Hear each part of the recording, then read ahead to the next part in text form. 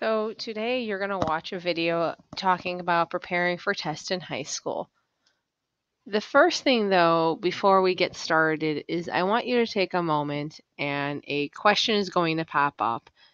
Throughout this video, about 4 to 5 questions are going to pop up that you're going to answer. And so right now I want you, when the question pops up, tell me how you used to study for a test in middle school.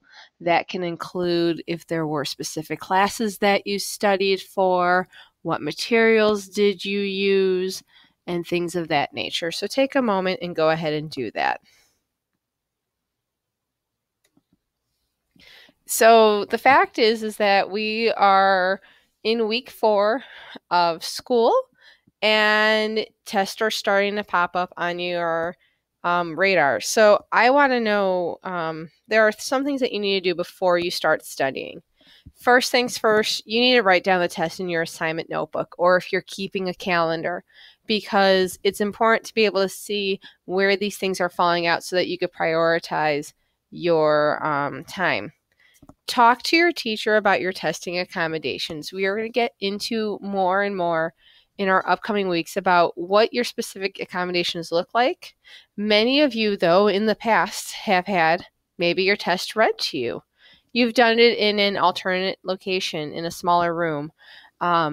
You've used extended time, so you weren't able to finish the test in that class period, so maybe you finished it in your resource.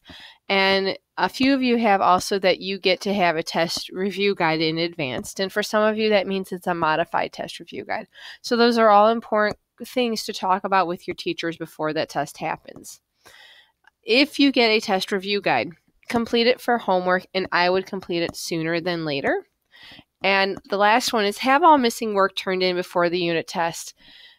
It doesn't maybe necessarily help you specifically with that test, but some teachers do have the rule that if you don't have all your whatever assignments aren't turned in, by the time you take that test, they turn to 0. So if there was a remake policy for homework, it's all due by the unit test. So you want to make sure that you have everything done leading up to that test. A lot of times teacher will just tell you to study, but they don't tell you what studying means. So I have 2 columns on here. The left-hand column talks about just useful classroom materials, and they're in order of most useful to least useful. So if a teacher gives you a test review guide, that is golden. It is telling you exactly what is going to be on that test. Some teachers have test review games, such as Kahoot, or even the list vocabulary on Quizlet. I would hit those up and play them so that you're familiar with those questions, because those tools teachers are making directly for that test. So you know that you're going to see those questions or questions very similar to that on the test. Any unit study or reading guides that were used along with that. And finally, I would use your notes. Other handouts, unless a teacher says you need to have this handout and use it for a test, I wouldn't maybe spend as much time focusing on them. But those 4 class materials would be where I would go to figure out how to start. When you're going to complete a test review guide, there is just some really big steps to do. First, answer what you know, and then what you can find out in your useful class materials. Sometimes I see students hopping on just a Google search to figure out those answers, and the problem is that you may not get the specific answer that you need, or you might get an answer that is correct, but your teacher's not asking you to know that part of it. So I always start with, what did I learn in class and remember, and what do my specific notes or review guide say. Identify questions that you can't answer. So when I'm going through a test review guide, I will put stars or circle those numbers that I can't answer, but I need to go back to later, and it kind of cues me that I need to go back. Doing the test review guide in advance gives me a couple days so that I can then ask the teacher for help.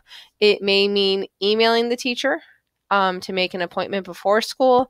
If you have some downtime in your class where you have independent work time, that would be a great time to ask. And also you could ask myself or Mrs. Savoda while we're in LRC to help as well, and we could try helping you answer those questions. And the last one, answer the review guide a couple days in advance because you want to be able to review that review guide multiple times. So it's not just I got it done and it stays in my folder. It's get it done, and then I would maybe look at it, once in the morning when you get to school. Read it over like in the student cafeteria or in the library, wherever you hang out in the morning. Look at it when at night, maybe once or twice. Look at an LRC because the more you see that stuff, the more it's going to stay in your head. During your test, there are definitely a lot of things to think about. The first thing I'm going to tell everyone is use your accommodations, especially like if you are in one of the smaller classes or if you're in a co-taught class, your teacher is going to help take care of those. If you're in a regular class, they're expecting you to advocate for them. So again, your test read, alternate location, extended time. Use those things the first time, the first test. And then if you don't need them and you don't think like, okay, I don't need them, then don't use them. But I would highly recommend that you use them. Come to your tests prepared. Have the correct writing utensils. So if your class is doing a multiple choice test on Scantron, you need to have a pencil. You cannot write in pen or it will not work. Have a charged Chromebook. Don't waste your class time having to run a tech and getting a charged Chromebook because that is not a good use of your time. If it's math, have your calculator. And then if there's supported material, have that as well. So if you have an essay and you're allowed to have a note card, have that with. If you're allowed to have a fact sheet for math, make sure that's in your folder.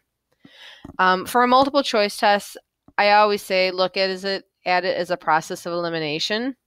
Text mark the questions. Even if your teacher says you cannot write on the test, based on the fact that you get testing accommodations, you can mark it up and you could tell your teacher, Mrs. Sprengel said I can.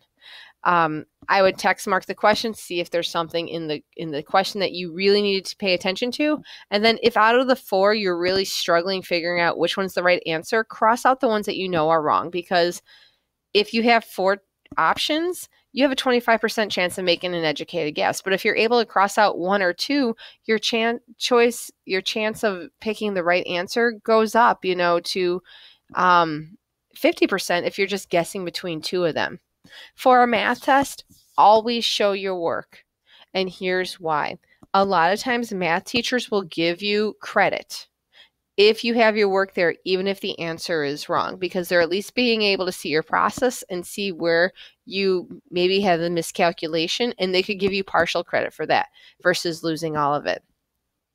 And then before you hand in your test, check your answers. I know sometimes we feel like, okay, I'm done. I want it off my desk, but check your answers. And even if that means the bell's going to ring in a minute, you have extended time, which means you could check your answers in LRC. That does not mean I am sitting with you and pointing out which ones are wrong. But what that does mean is you could take that extra time after you've, looked at it, come back, reread, make sure that you answer them all correctly. After the test, check Home Access Center to see grades being posted. Might take a teacher, a couple days to do it, but if it's a multiple choice, they might get it in quicker. If the teacher has a moment in class where they pass the tests back, look those over as well. See which ones you got wrong and why you got them wrong. Sometimes, we don't like what we get on our test, and that's okay. Many of your teachers may have a retake policy where they will let you retake the test. One thing, though, I'm going to point out is that is a lot of times if you get a D or an F, you're allowed to retake the test and get up to a C. So don't say, I'm not going to study for a test, and then we'll see what grade I get on it. And then you're going to be like, oh, I got a B and I want an A. No, these are like you seriously didn't do well on the test, and the teacher wants you to retake it, to go from underperforming to meeting the expectations. After that, I would say learn from the mistakes to prepare for your next test, because many teachers have the same format. You're going to see, figure out math problems on a math test that you're doing the work. On global, you're going to see a lot of multiple choice for some of them. So I hope all these tips help you with your future test. Good luck.